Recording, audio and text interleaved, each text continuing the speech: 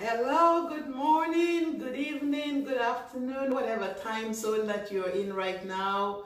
Welcome to another Dr. Paula. Hey, good morning. It's the holiday season and everybody is so busy. Some of you are at the airport getting ready to go out of town to visit your family. Some of you are busy at the supermarket, just buying, preparing to have this great holiday feast.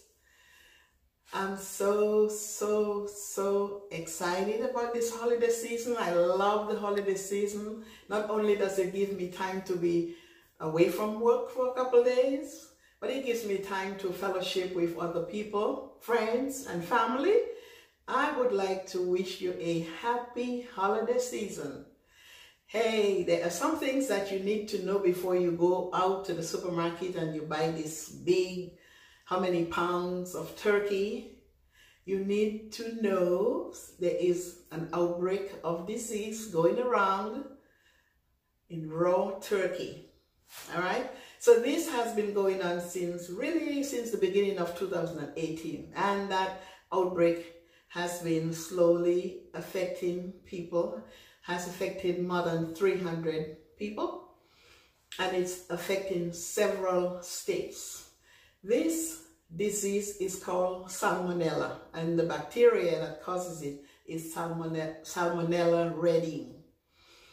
Bacteria is in raw turkey, and if you do not handle your turkey properly during this holiday season, you are actually placing yourself at risk for the Salmonella redding infection.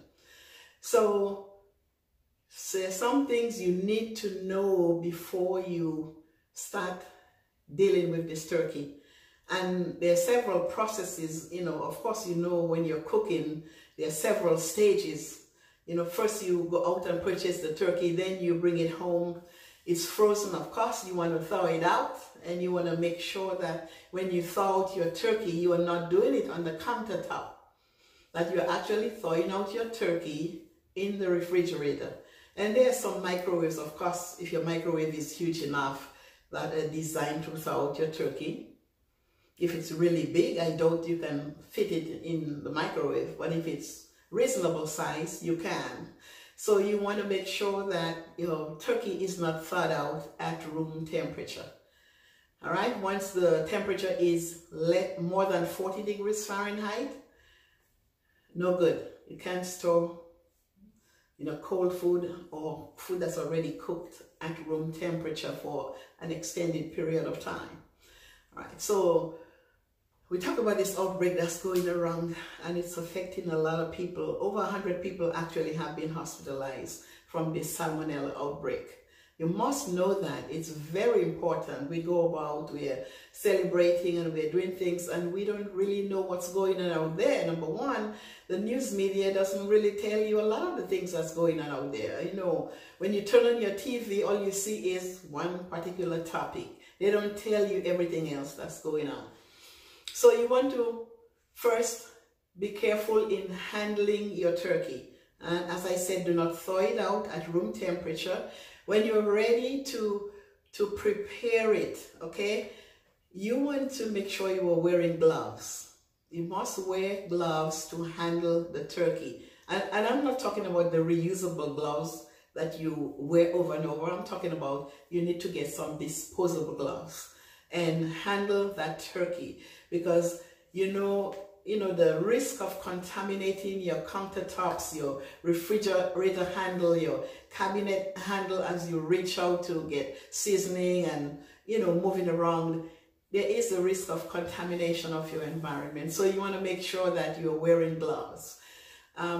Once you are done washing and cleaning up the turkey after it's thawed out, preparing to season it, you want to make sure that you are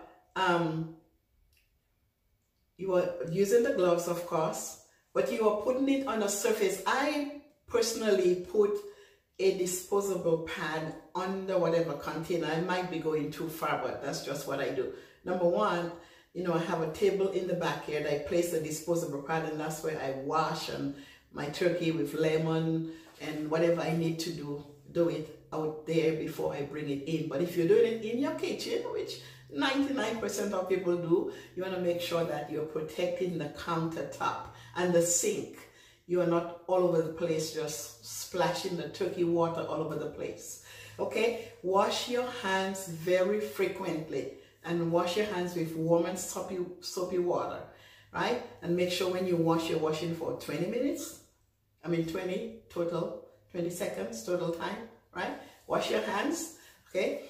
Make sure your utensils are washed properly. Your cutting board, whatever knives that you use, warm, soapy water, all right? So when you have the turkey in the refrigerator, so you're done with the seasoning and everything, you want to set it aside to marinate and all that. You want to make sure that your refrigerator is not overpacked. So you have all the greens and everything else that you have purchased in preparation for that big meal, and your little turkey is sitting on the bottom shelf and every other shelf is jam-packed, and it's preventing the air from circulating in your refrigerator to maintain that ideal temperature required to prevent, you know, growth of bacteria in the refrigerator, of course, right? Now, once you know about to prepare your turkey, you want to bring it out, and from that pot or whatever you had it seasoned in, you want to place it. If you had it in your little turkey roaster, it's fine. But if you had it in a separate container and have to transfer it to whatever pan you are going to roast it in, well, of course you want to wear gloves, right? When it's being cooked, make sure you have a thermometer that gives you the reading that deep in the turkey tissue is exposed to the appropriate heat, right? Always cook your meat with a thermometer. And if you were doing dressing, let's say you are stuffing your turkey, you want to make sure you cook your stuffing separately, right? Make sure your stuffing is properly cooked, and then you bake it with your turkey, right? Now, do not keep, once your turkey is cooked and you bring it out, you serve in your family, you know, you don't want to keep the leftovers sitting at room temperature for no more than 2 or 3 hours. Yeah, 2 hours ideal. Leftovers are not supposed to remain on the countertop. Yeah, make sure that you're quickly refrigerating, like I said, 40 to 140 degrees Fahrenheit. Sitting on your countertop is the perfect environment for the growth of bacteria. So once you have served your family and you had a good time, you want to make sure that leftovers are quickly refrigerated and not sitting at the room temperature waiting for the folks who choose to come to your house at 7 p.m. expecting that turkey to be sitting on the countertop from 11 o'clock this morning. All right? You're placing yourself, your family, and everybody at risk.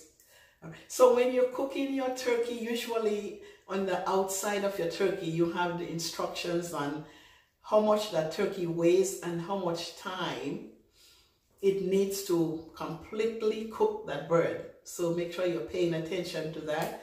The size of the turkey, the weight, and the number of hours required to make sure that this turkey is properly cooked.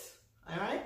So we don't want to get sick this holiday season. You want to make sure that you are preventing contamination from raw turkey, from this Salmonella Redding that's going around. We don't want to come down with it. So these outbreaks, once they're found, all right, once these outbreaks are detected, they're usually being picked up, especially during this holiday season, in clusters. So I remember working for the health department once we investigated clusters of foodborne illness. It was many times a potluck at the church where several people shared the same food item, or it's Thanksgiving and all the jobs are having their Thanksgiving dinner and everybody having the same food item that is improperly cooked. So we want to make sure that, especially if you're entertaining visitors, you're getting your friends sick and you're getting your family sick. So we want to make sure we're taking all the precautions necessary to have a healthy and a safe holiday season. So Please, guys, do what's necessary. Clean your hands once you're done.